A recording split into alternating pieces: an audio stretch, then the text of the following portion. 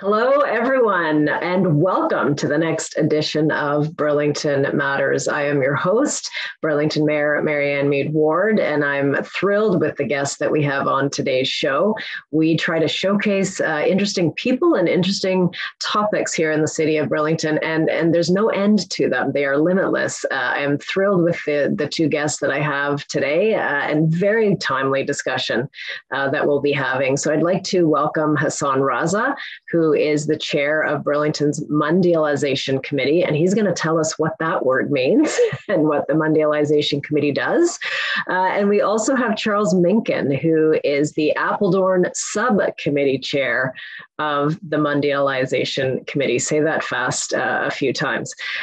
So without further ado, I'm going to turn it right over to you, Hassan, to talk to us a little bit about what the Mondialization Committee is, what it does, the purpose, and some of the work that you've been involved in. Go ahead. For sure. Thank you. I'm going to start by saying thank you for having us, Mayor Marianne Mead Ward. It's great to always work with you. It's great to see you. And I've enjoyed our interactions on some of the events that we've had hosted for the city of Burlington. And so I know it is a mouthful, you're right, saying it many times does practice the word mondialization, but it's all about globalization. And what we're about is a citizens committee that is focused on managing the Twin City relationships for the city of Burlington. And we have great partnerships with our sister cities in Apeldoorn in the Netherlands and in Itabashi in Japan. And we've got a great crew on the committee that is very committed and passionate to having connections with people across the world and bringing them back into Burlington and learning and connecting and making the most of what our world really means when we look at it from outside of Burlington. And the third chapter that we have as part of the Burlington mandate is we operate a United Nations a chapter as well, which we hold United Nations Day, for example, as a commemoration on October the 24th. And that's really our outreach program that's really geared towards the youth of the city. And we engage schools and students that are, just in the high school years and even younger. And we bring them on and we show them what the benefits of the United Nations are. We host a lot of events that kind of educate what it means to being a United Nations delegate and what those important discussions look like. So it's really about training our future leaders. In a word, if you were to replace Burlington's Mondialization Committee, the key word that we would have is people connections. We connect with the people. We'd like to think of ourselves as the foreign service arm of the city of Burlington, of course, operated by folks in the community. That's a great description. And, I'm reminded of how really this idea of twin cities and getting to know people across countries, across oceans, and across cultures, it really came out of World War II and the experience of Japanese people having a nuclear bomb dropped on Hiroshima and Nagasaki. And I had the honor to travel to our twin city sister city, Itabashi, Japan, just before COVID in 2019, and went to Hiroshima and the museum there and saw some of the buildings that are still there that they've kept as testaments to the devastation. And one of the things that really struck me was, their belief after that horrific event that if people got to know each other and got to understand cultures and understand that there's more that unites us as humans than divides us, that there would be less likelihood of war and atomic bombs, of course, in their case. And it's really thrived across, many municipalities have twin cities, and we have a number of things ways that we honor that here in the city, and we'll talk about that a little later in the show. But I want to turn it over to you, Charles, because Apeldoorn is one of our twin cities. It's our other twin city in the Netherlands, a place also marked by war and with a Canadian connection. So talk to us a little bit about Apeldoorn and what's coming up in terms of that critical anniversary this year. Great, thank you. First of all, I just want to correct one thing, that I'm here on behalf of the chair of the Apeldoorn Committee, Arnold Koopman, or Ann Koopman rather, who couldn't be here because they're on their way to see their daughter in the US. But I am a member of the Apeldoorn Committee, and I have been for a long, long time.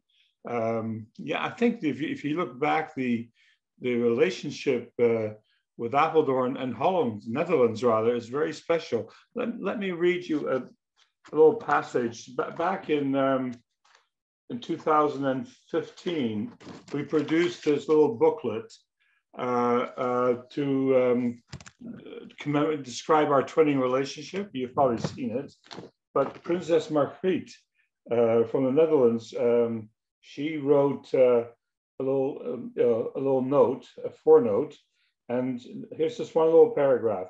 The friendship Canada and the Netherlands share is one built on personal relationships, the stories of our liberators, Canadian liberators, and the stories of Dutch immigrants in Canada.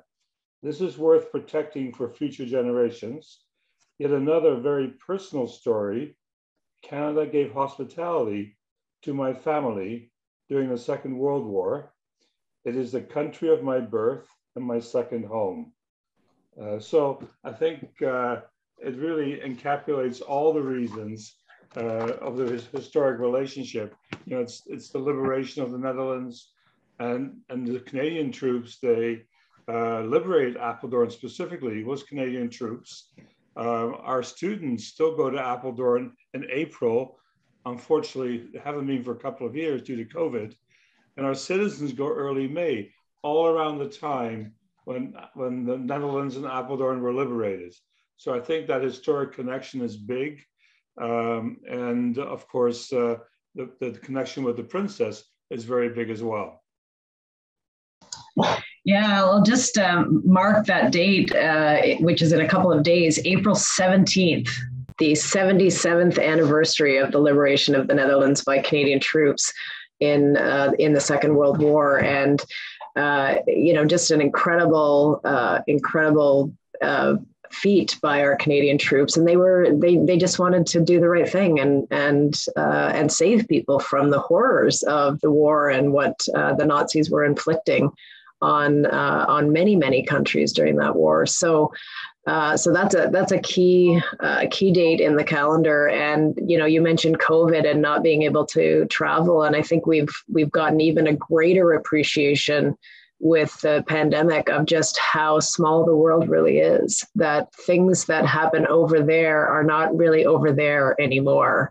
That we're all affected in some way by war and participated in it. And we see now with the conflict, the Russian illegal invasion of the Ukraine, how many residents right here in Burlington are impacted by that. They've got friends and family in Ukraine. So there really isn't that kind of separation anymore between countries. And it's a good thing to think about how we can all contribute to a lasting peace and contribute to, you know, making a better world for all of us, because the actions that we take right here in the city of Burlington can affect and impact people around the world. And certainly we've seen that with our twinning relationship and how much they appreciate. And we have the garden here. I don't know if Hassan wants to talk about that, but that's one of the many ways for both Japan and Apeldoorn that we have honored and paid tribute to those relationships right here in our city. Did you want to speak to that, Hassan? Go ahead. Yes, I think those gardens are really testament to our friendship, because they make the friendship that is across borders, that is across the pond, physical. You can go and you can sit on a bench and you can commemorate the fact that these are plants, these are benches, these are actual places that you can sit on and have been donated or have been given lovingly by folks that have been across the world. And so our Apeldoorn Garden, Apeldoorn Park, downtown Burlington has been a very good feature for that. Princess Marguerite visited that park as well to give her that importance and significance that this holds special value to not only us, but to her as well. And most recently, we've opened up the Itabashi Park in Burlington, and that was an award-winning design. And so we were called out by winning a provincial level award for making sure we introduced the garden with the same characteristics that you would find in a Japanese garden. So these are all ideas that really come from a community that's passionate about representing art relationships. And, you know, they have really been the cornerstone, these parks and these commemorations and these events. We're coming up on May the 14th. I have to do a quick drop for a special date that's coming up.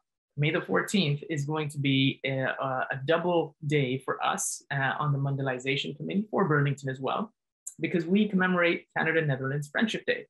And on the same day, in the afternoon, we commemorate the Sakura Festival. And both of our twinning cities are represented in events on the same day. And why that's important, that's the passion I was talking about, where the community members and the committee members bring everything together to say, this is important to us. And it's very well attended by people, not only from Burlington, but from around.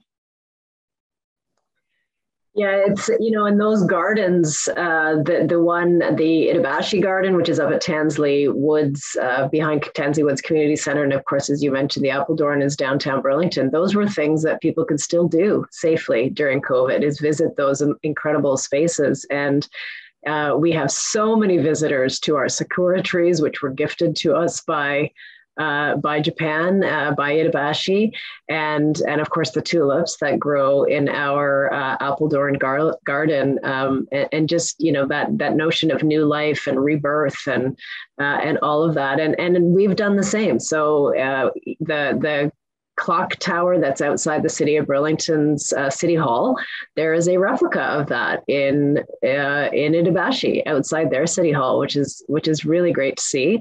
And there's a park in Appledorn for Burlington as well. So there's that reciprocity where we literally have land in each other's cities to remind ourselves of that important relationship.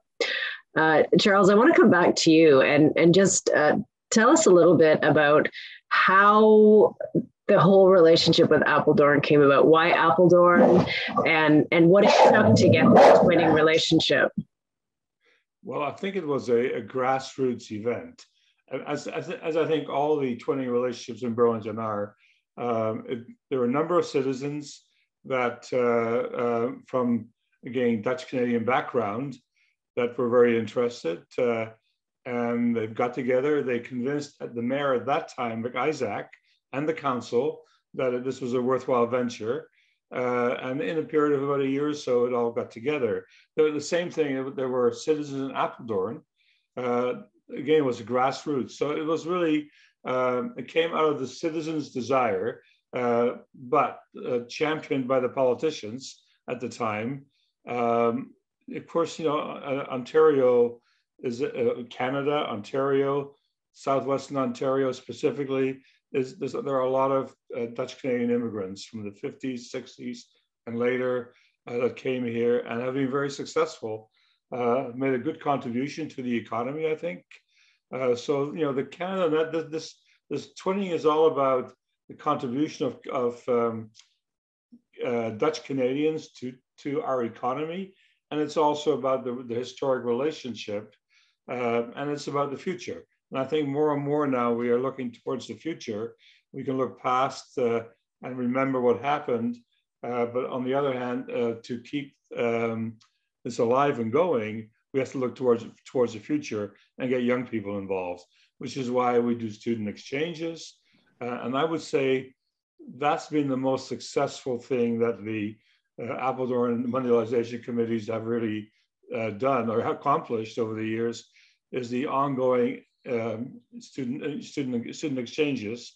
I would think that if you look at probably several hundred students have been back and forth, But if you take into their families into consideration, their brothers, sisters, aunts, and uncle, it's touched thousands of people on both sides of the ocean, and that's really what this is all about. I think twinning allows cities to play a role in the international community.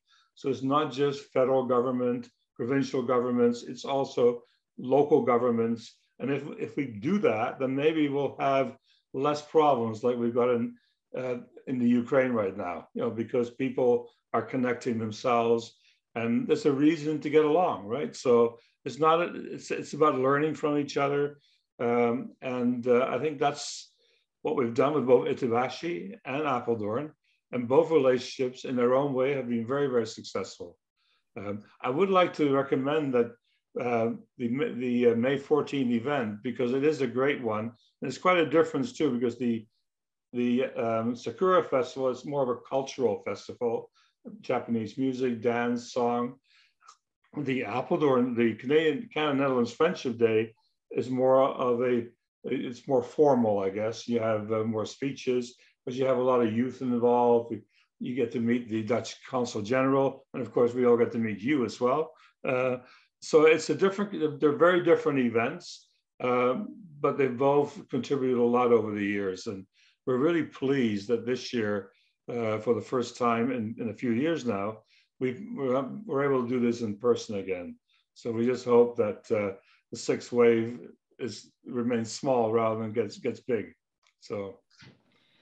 That's very well said. And I know there are always questions, and probably, it took a lot of courage from the mayor of the day, Mayor McIsaac, to say, look, we're going to invest in this. We're going to spend some money. And I know part of that is the exchanges, the visiting delegations. So the mayors come to Burlington, and the mayors go every 5 years. We do that exchange, and it's time, it's money, it's resource, and you've articulated really well what the benefit can be. I can speak personally that going to Japan, it's like a study tour, right? We visited their city hall, learned about their form of government. We visited, many different museums and places of interest, their art gallery to set up an art exchange. We visited their public works area to learn how they do flood management. And this was very soon after we experienced the Burlington flood. So, it just kept striking me through that whole trip how all of us face very similar problems. And it's it's actually like a professional development at the same time as you're building friendships and realizing, as I said earlier, that we have way more in common with people, even people across the world that speak a different language than what divides us. And I'm sure you will have something to say about that, Hassan. So I'm going to put it back to you and talk about what you see as the value of these relationships. Yeah, so I think coming into me being relatively new in Burlington, I've moved here about 5 years and change now, and I was looking at the community side of venturing in, giving my hand into some great projects, and this is what really struck me is the passion that this community has and the committee has, is to raising what has been a historic bond between our two cities, but it doesn't end on the history. It's forward-looking. And so when you mention the Japanese emergency management, preparations and their infrastructure to manage those things, those are learnings for our city. And when you mention, how the climate change has impacted Netherlands as a whole, and what they've done to reclaim land and to make sure that they survive in the midst of a changing world, those are learnings for us. And at the same time, for Burlington, it's a great story for us. We've been one of the best communities to live in Canada recently. And so from our standard of living, sharing with them what are tips and tricks, that really is a forward-looking discussion. So when I came in here, I was looking at it with the bonds that we have in history really carried us for where we are today, but it's really these discussions in the future that are going to hold us. And so a quick plug for the United Nations Committee is, if you see the subcommittee there, is these are all students from high schools. And one of the best things that I've had the pleasure of seeing them in action is to see the passion and the spark in their eyes when they're debating on Model United Nations topics. And they look just like the folks that are sitting in the United Nations General Assembly buildings. And they have that passion to go in and take it into their futures and their professions tomorrow. And they're going to be the next generation of people that represent Canada, for example, and the United Nations.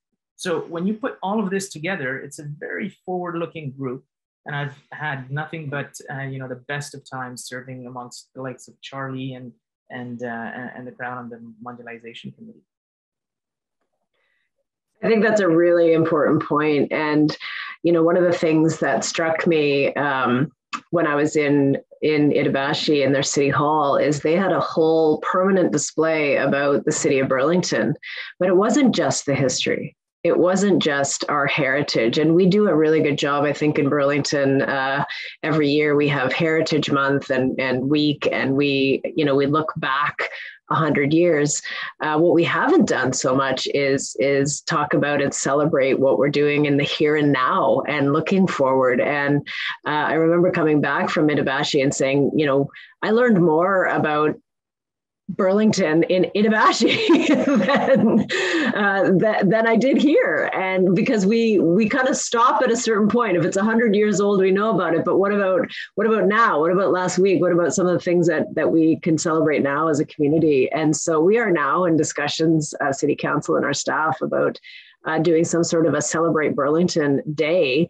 And that'll be a discussion that unfolds over the next few months, and hopefully next year we can bring something online, but it would be about celebrating the here and now and the future.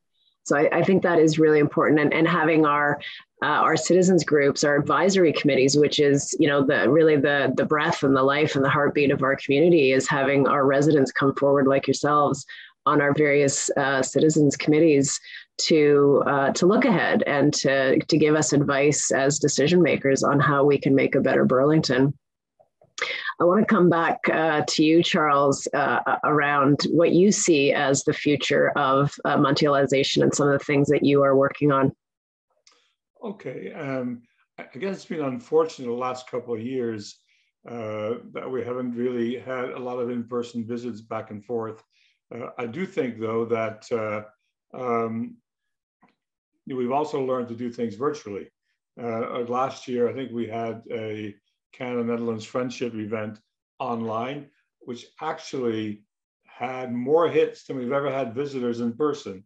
So I think, using our social media, using other ways, it's actually helped us understand that we need to use all the tools in our toolbox, I guess, to move forward. And probably the future will be more of a hybrid future than just in-person stuff. We've learned that. I mean, the whole workplace, everything's going to change that way, I think. So in some ways, there'll be some good things due to the pandemic. But I think that the future needs to focus on things we can learn from each other, more so than just the history. I mean, the history is important, and we can never forget. But I think we need to get our schools involved, get our youth involved, and focus on joint projects with students, joint projects even with citizens. Because if you don't keep the grassroots involved, it will sort of die with old timers like me that, once we lose interest, that type of thing has got to keep going. So I really think we need to broaden what we're doing. And I think we have tried to do that within the possibilities of the pandemic. I really hope that, I know the Dutch actually desperately wanted to come over here this year already. I think we said, well, it's a little difficult because how can we guarantee host families? But hopefully 2023 will be different for everybody. Very well said. And I think the world is getting even closer together because of technology. We've had the same experience at the City of Burlington, where we've had the highest turnout to public meetings through online technology. So it is here to stay, and it can be used. It doesn't replace in person. We only have about a minute and a half left. Hassan, I'm going to turn it to you for any last thoughts about what the future holds. Sure, I think Charlie said it very well, and that our future really, we've evolved through the pandemic, and we've really made use of our resources well. I think the biggest thing we're going to itch to coming back towards is the people-to-people contact, right? Having these great programs in place and not having that personal touch has really, put us in the back seat, but we haven't given up. I'm optimistic that we are looking forward to planning for the events that when we're back together again, we will know, there's going to be a full calendar of things that we'll have between Appledore and Itabashi and Burlington citizens to do. And with that, I would also say that I think I'm optimistic to see that our community has been very receptive of those. These are times right now, what's happening in the world internationally, of reaching out to others, and very importantly, understanding other people's perspectives is really, really the time of the hour right now. And so this community and this committee is the perfect place to know that you've got 2 or 3 cities and people internationally where you can connect with each other and learn from each other. So I'm looking forward to that the most. Very well said. Well, we are out of time. I want to give a huge thanks to Hassan Raza, who is the chair of the City of Burlington's Mondialization Committee, and to Charles Minkin, who is a member of the Appledorn Subcommittee of the Mondialization Committee. Thank you so much both for being here. I look forward to May 14th, Canada-Netherlands Friendship Day, and the Sakura Festival, 2 very important events in the calendar for the life of the City of Burlington. Signing off on another edition of Burlington Matters, I'm Mayor Marianne Mead Ward. Have a great day.